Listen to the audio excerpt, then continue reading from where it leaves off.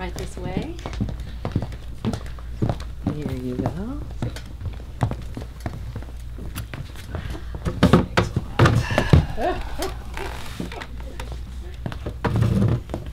Okay.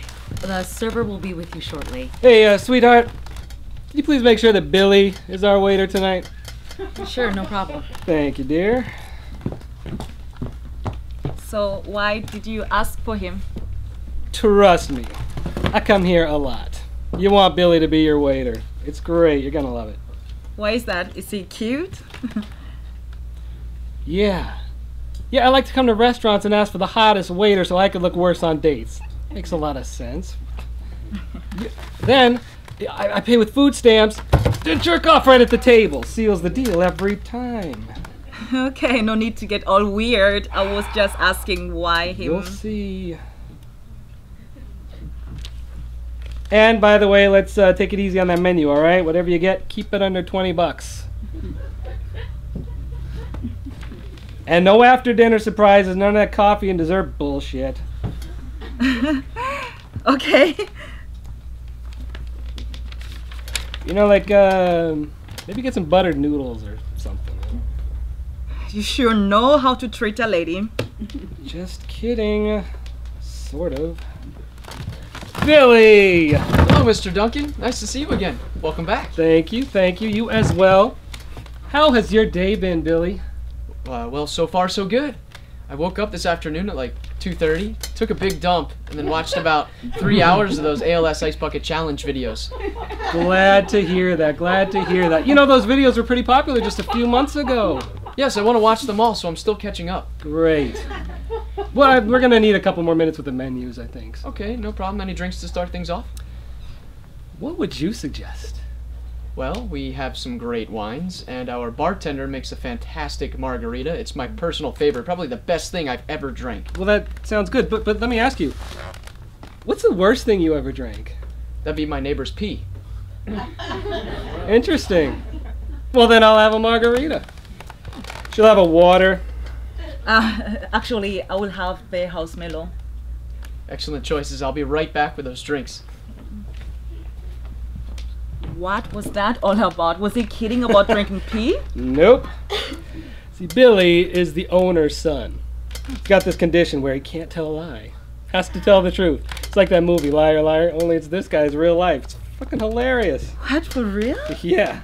But isn't that a little bit dangerous for him to be a waiter, to talk to the customer out there? Actually, he's a great waiter, and most people don't even know about the condition, so when the occasional weird thing pops out, they just think he's joking. Oh, okay. So, since you do know, you choose to ask him weird questions so you can entertain yourself. Hey, all I did was ask him how his day was. He filled in all the blanks. You should ask him something when he comes back. No, I won't do that. This is ridiculous. Just try it. Jeez, might spice up this date a bit. Wow. You better stop talking down to me like that, or I will leave right now. Well, then you can pay for your own drinks. You're such an asshole. Just think about it. You could have access to someone's deepest, darkest secrets, and it won't even affect the guy. Just try it. Ask him anything. Here we are, gang. A margarita for Mr. Duncan. And a Merlot for... Carol. A nice Merlot for the lovely Carol. Thank you, Billy. Were you ready to order? I think so. Just two quick questions. This T-bone steak, does that come with a baked potato? And would you ever make out with that gay football player, Michael Sam? Stop it. Excellent question, sir. Yes, the T-bone does come with your choice of baked potato or broccoli, and I probably would make out with Michael Sam. I'm not gay, but I'd do it just for the story. Great. Well, then I'll have the T-bone and baked potato. Excellent choice. And for you, Carol? First of all, just ignore all his stupid questions that doesn't involve the menu. But for me, I will have the small salad and the truffle burger, please. Very good choice. You will love Whoa, truffle burger. That sounds a little pricey. 38 bucks for a fucking burger? I don't think so. Order something else. Well, you get a T-bone. I don't care. I told you to keep it cheap. Unless you can guarantee I'm gonna get some of that truffle butt of yours tonight.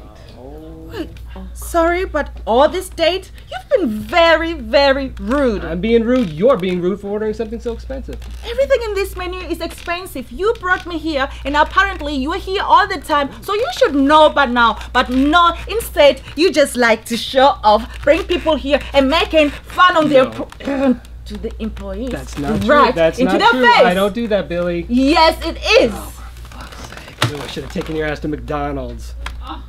She doesn't deserve this restaurant, does she, Billy? Actually, sir, I think Carol deserves even better. And I think she's the most beautiful girl I have ever seen in my entire life. And from the moment she walked in, I hoped I could meet someone even as half as gorgeous as her. Well, we know that's not true. Apparently he can tell a lie. Billy, tell me what you think about Gilbert here. I think Gilbert Duncan is a horrible man who is condescending, rude, arrogant, cheap. Usually comes into this restaurant with prostitutes. Hey, shut the... That was one time. When he pays his bill, his credit card usually gets declined. Dude, that was only 2 times. I'm sorry, sir, she asked. Billy, I have 2 questions for you. 1, what time do you get off work? And 2, will you escort me home tonight? Well, for the first question, you're my last table of the night. And for the second, I'd be honored to escort you home. What the fuck? That's it. I'm out of here. That's just about enough of this shit. Would you like the T-bone to go, sir? You can stick that T-bone up your ass if there's any room up there, you fucking weirdo. Have fun watching your ice bucket video. Very well, sir. And you can pay for the drinks. Tonight, the drinks are on the house.